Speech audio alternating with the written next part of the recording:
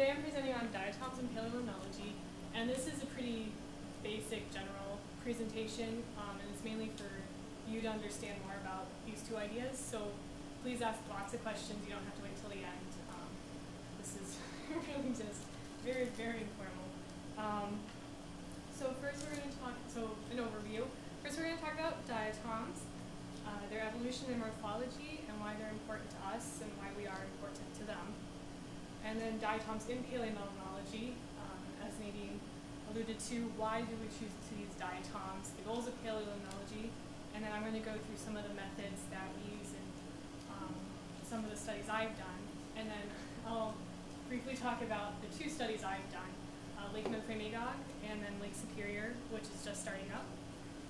And you'll all be experts in how to say Memphremagog.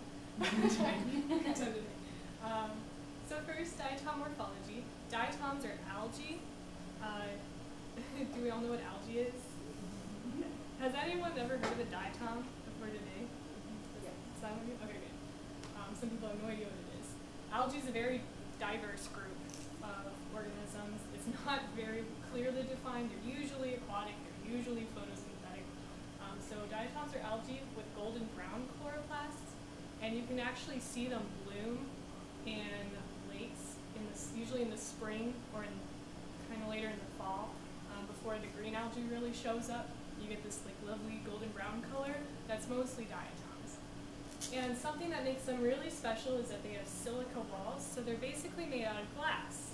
And evolutionarily, silica as a skeletal component showed up after carbon.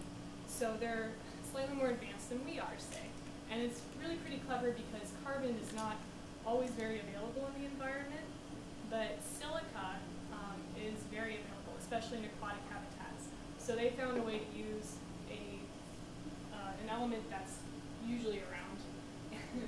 Sometimes Lake Superior has this use of it. And they're usually divided into two parts. It's called a frustule, so the whole box, if you will, is a frustule. And they're kind of shaped like a pillbox.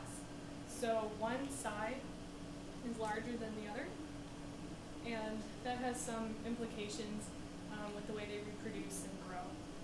And so they have two valves, which are the faces, and then they're held together by girdle bands, which are kind of like rubber bands or glue that hold them together.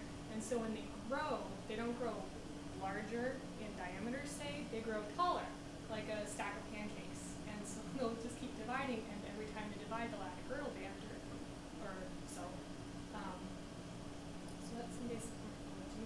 And something that makes diatoms really cool to study is their diversity.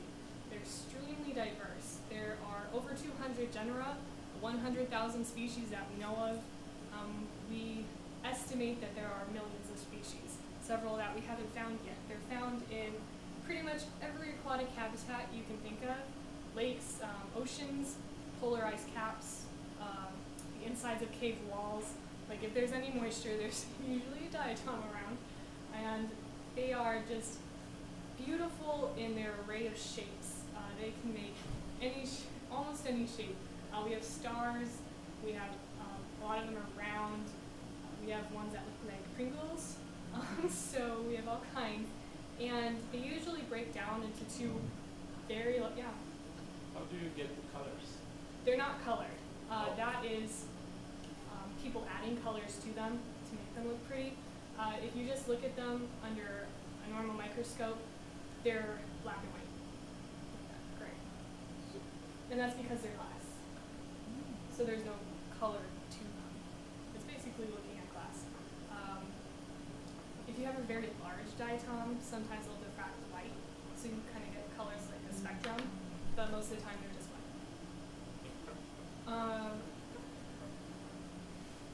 So we split them up into two very general groups. One is the centrics, which are the round ones, and the pennants, which are the ones that are not round.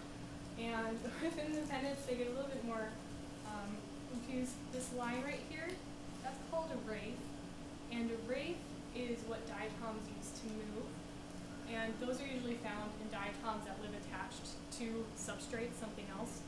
So diatoms can be found living on rocks, on plants and other algae.